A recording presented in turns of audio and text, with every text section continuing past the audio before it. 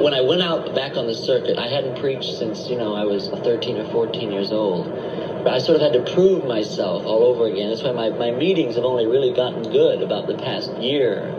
And I know even though I dress what I would consider conservatively, comb my hair back, put on a suit and tie, when I would go to a pastor's church where I hadn't preached before, and they'd sort of look me over and wonder, what was I really going to say? What was I really like?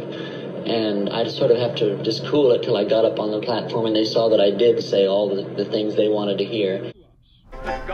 This is Oral Roberts, who was a faith healer evangelist. He had started his ministry in the 40s. Oral Roberts was the pioneer who started the Word of Faith Prosperity Charismatic movement. Many well-known televangelists have either attended his university or have received his teachings by other means. Here are just a few of those famous preachers. Everybody asks you, say, who's the biggest failure? They say, Judas. Somebody else will say, no, I believe it's Adam. Well, how about the devil? The biggest one in the whole Bible is God. I deserve good things. I am entitled to my share of happiness. I refuse to beat myself up. I am an attractive person. I am fun to be with. I am blessed. I am strong. I am talented. I am disciplined. I am focused. I am prosperous. I am attractive. And doggone it, people like me.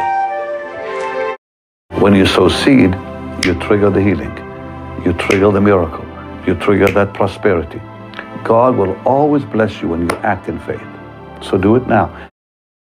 Why do people have such a fit about God calling his creation, his man, not his whole creation, but his man, little gods? If he's God, what's he going to call them but the God kind? We're believing God for a brand new Falcon 7X so we can go anywhere in the world one stop. I really believe that if Jesus was physically on the earth today, he wouldn't be riding a donkey. If you need money, it's going to take the involvement of money so it can be multiplied. It's not going to happen. It's not, listen, I hate to disappoint you, but listen, folks, everything else is a fantasy. It's not falling out of heaven. God's not raining money out of heaven. It's not going to happen.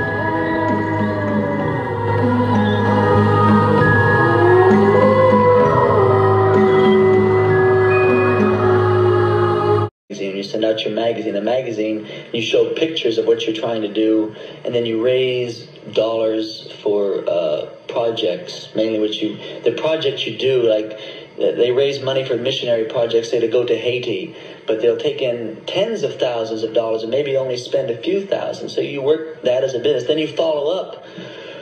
From your magazine and your radio, you use to build, and you go into 1 or 2 night crusades in auditoriums. And the crusades, you don't plan in the auditoriums, you don't make a lot of money from this, but it makes the personal contact. But the main money comes from the magazines and from the radio program, But that's like a thing you've got to stay in it all the time. It's like the ones who are successful, they're businessmen who are constant. They're like Madison Avenue PR men. What you're about to see was not rehearsed or prearranged in any manner whatsoever, and was recorded on motion picture film and soundtrack as it actually happened before these thousands of people assembled here in the big tent. And now, ladies and gentlemen, it's my happy privilege and pleasure to present the man that God has raised up with a message for your deliverance. God's man for this hour, the Reverend Oral Roberts. Oral Roberts had conducted more than 300 crusades, both domestically and internationally. If you recall, Marjoe mentioned in his testimony that a preacher having these crusades helps build up the notoriety and the business to make more money down the line. I would also like to point out that Oral Roberts would often give an introduction before the service to the people, ensuring them that what he was doing was real. My name is Oral Roberts. I'm a minister of the gospel of Jesus Christ. I'm sitting on the platform of our huge tent cathedral seating 10,000 people, which we stretch in various cities over America in evangelistic and healing campaigns. And because I'm sure that you would like to be sure that the event you're about to see actually happened, I have asked Judge Abner Zook of the Akron Municipal Court to prepare an affidavit for me to affirm and sign. In my opinion, I believe that Oral Roberts used actors in many of his healings. Deception back then is just as prevalent as it is today.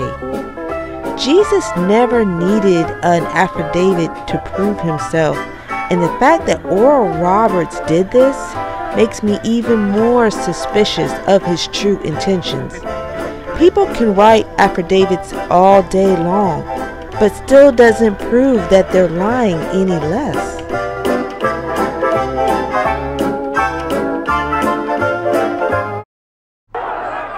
If people do not receive you, leave their town and shake the dust off your feet as a testimony against them.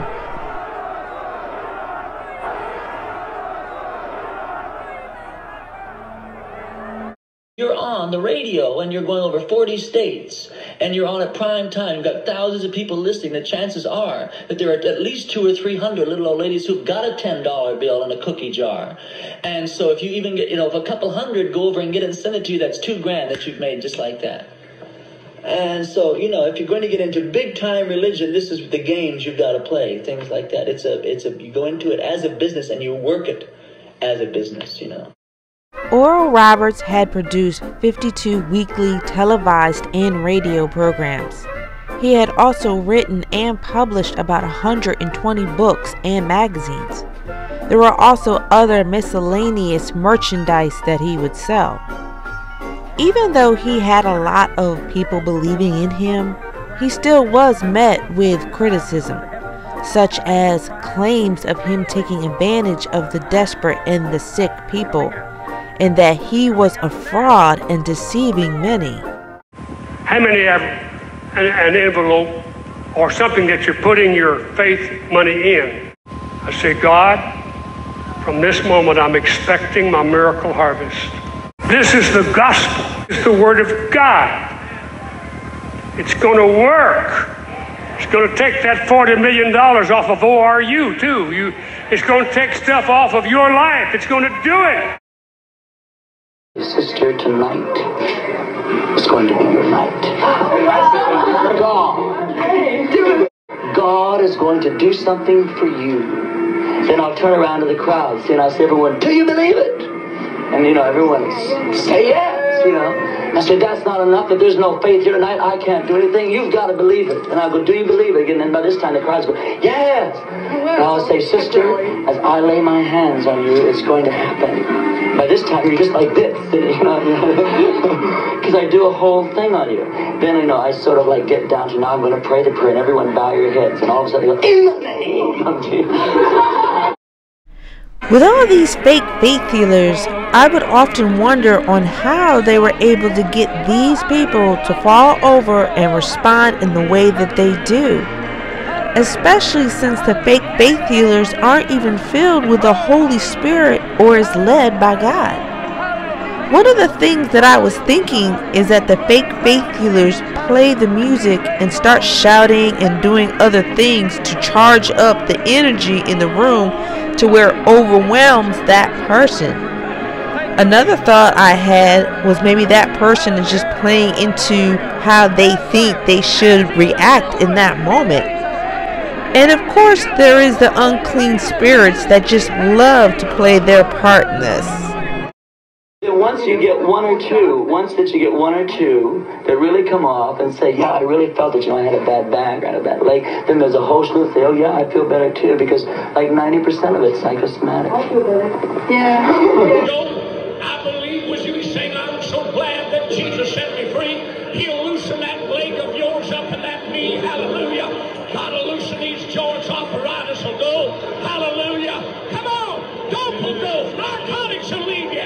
In the name of Jesus, be healed from polio. A tumor in your stomach is being healed right now. Faith healing is based on the religious belief that chosen individuals can channel the Holy Spirit to cure anything from the common cold to cancer. You're going to see people's arms grow out who have no arms. Not only will the lame be healed, but the maimed will be healed. But in this world, if you want to be cured, you're often encouraged to dig deep and donate. Now you can make checks payable, of course, to Benny Hinn Ministries. If you're using your credit cards, make sure to put your name, your account number, your expiration date, and sign what it says signature. To many believers, it's an acceptable route to health and happiness. Some faith healers may truly believe in what they're doing, but to me, it's a highly dangerous scam. I don't believe that faith healers are somehow channeling the Holy Spirit. I think that they are using the same tricks that hypnotists and magicians and phony psychics use to manipulate an audience. And despite what they claim, no healer has ever been able to produce a single piece of evidence for a single miraculous healing ever having actually occurred. But despite this, they still fill huge venues, not just in America, but in the UK and all over the world. And the top ones are multi-millionaires. And what upsets me most is when they blame their victims for not having enough faith when they find that nothing's changed. Jesus never set out to make a spectacle of healing. There were times that he actually sent people away while he was healing. He also asked several people that he had healed not to make it known. Jesus never needed an audience. Jesus' true message was salvation through him. And at the end of the day, all these fake faith healers never really had any faith to begin with.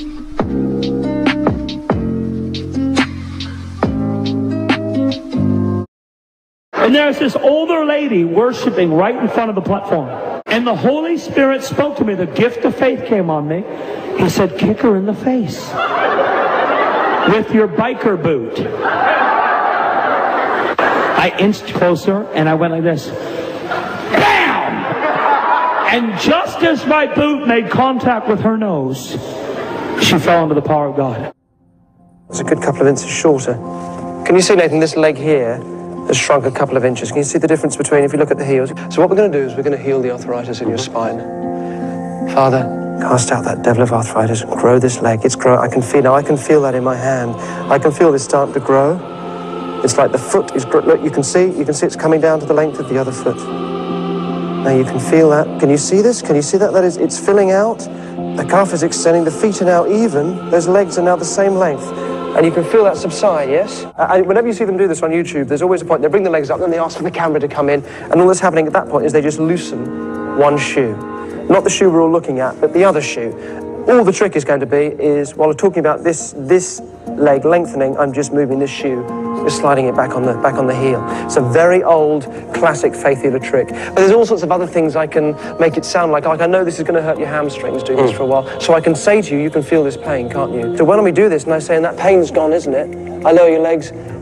You honestly will say yes. Yeah. But you're talking about this hamstring pain because of this. It's nothing to do with your spinal pain. Absolutely. Likewise, when you stand up, you're not limping. There's no limping. Well, you weren't limping before. No one said you didn't say you were limping. No. Spine is, how's your spine feeling? It's fine. It's fine, because it wasn't hurting anyway. Yeah. It is the leg lengthening trick. It is absolutely the mark of a charlatan. And they love to work people over. You've got to shoot in on this. When you see people gathering around people and start laying hands on and praying with someone, you've got to come in with the camera too. It's very important. Let me see your feet. Okay. It's the same thing. I want you to look and see. Come down here. You want to see this from this angle. Come down here and tell me which leg is short. Come here. Let's throw in your back out. Wait. The left one, right? It's at least an inch short, right? Yeah. Because I broke it. You broke it and they put it back together and they didn't put all the pieces back. Yeah, I broke it. You ready to get a piece? Yeah, watch. Daddy, thank you. In Jesus' name. Left leg, I command you grow. Right now, in Jesus' name. Yeah, I feel it, bro.